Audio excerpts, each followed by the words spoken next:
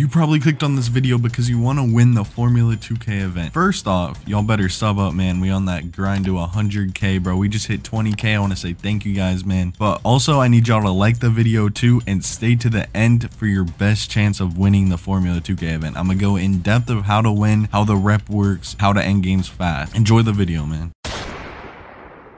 Yo, what is good, everybody? It's your boy Wiz, and today, man, I'm gonna be telling y'all how to win the Formula 2K event. There's two main things to get down if you're trying to win. The first thing, ending the games fast, because it is a race. And the second thing is rep. You have to get consistent amounts of high rep games to be able to win, along with ending the games fast. I'm gonna tell y'all how to get both right here. All right, so the way the event works is it's usually around 6 hours, 4 hours, or 8 hours. That's how it's been all year. So basically, if it's 4 hours, you want to aim to finish by around 2 hours 15 minutes. If it's 6 hours, you want to end around 3 hours 30 minutes, 20 minutes, 40 minutes, around there. If it's 8 hours, you want to aim to finish around 6.5 hours, and that's how you will secure top 10. Get the unlimited boost, the helmet, the clothes, and all that. You need to be top 10. So obviously, if you're having like 10-minute games, 15-minute games, that's not going to help your chances of winning, because you need to get the most amount of rep in the shortest time possible. My first tip for ending games fast is not to force anything, man. You can't force anything if you're going to win this event. You can't force lobs, you can't force threes. You just got to get a nice little mix of both and do everything, man. What you want to do is basically get threes up until they play up. So mostly you play in this, the center will play down, so you need to get threes off. So you need to be as efficient as possible, get the threes in while you can, and then when the center starts helping, tell your center to split early and you can throw a lob, and that's easy rep. Another thing you have to do to end games quick is you need to understand the rep system.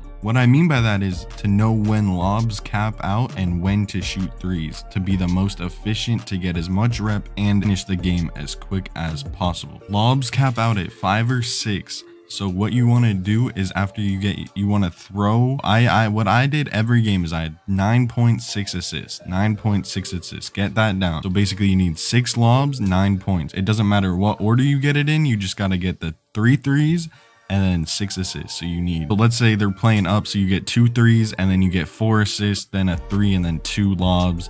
Like, you gotta get 6 lobs and then 3 threes, and that's what you gotta do every game. One more thing about the rep system this year is it's all about your pie chart. So for this event, you need to have yellow and blue in your pie chart to win. You need to have yellow or blue in your pie chart. So if you're like a center and interior force, which is an all blue, like a red and blue paint beast, that's what I played with. I used a green and yellow pie chart, so playmaking and shooting. If y'all don't know, blue is finishing. So when I won, I played with a blue and red, so finishing and defending. I was using a playmaking shot creator, which is green and yellow. You can make an offensive threat out of that. You can make a playmaker. If you can shoot, you just need to be able to shoot the threes and then end the game. So you need to make sure if you're playing guard that you have yellow in your build, or if you're a center, you need to have blue in your build. So a final rundown on what you have to win this event. So you need a point guard build with yellow in it, so playmaking, and you need a finishing center build or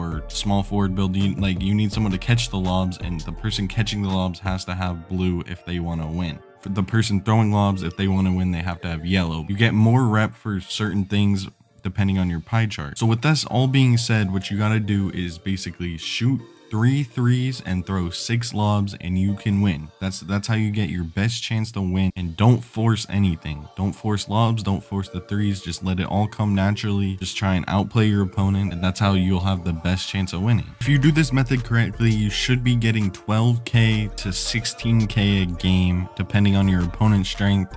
And if you do the method correctly, the event is 6 hours, it's 60 laps. If it's 4 hours, it's 40 laps. And if it's 8 hours, it's 80 laps. And I'm pretty sure the one, when you got the closest one, as I upload this, it is 6 hours. And each lap will be 7k rep. 60 laps times 7k, so that's 420,000 my points. I'm gonna do some math. So you're getting 13k a game for this whole event, roughly around 13k. Sometimes you'll get a little less, sometimes you'll get more. It will take you 32 games to get 420,000 my points. In the last formula, I finished third in 3 hours and 40 minutes. That's roughly around 6.8 minutes, so like 7 minutes, give or take some.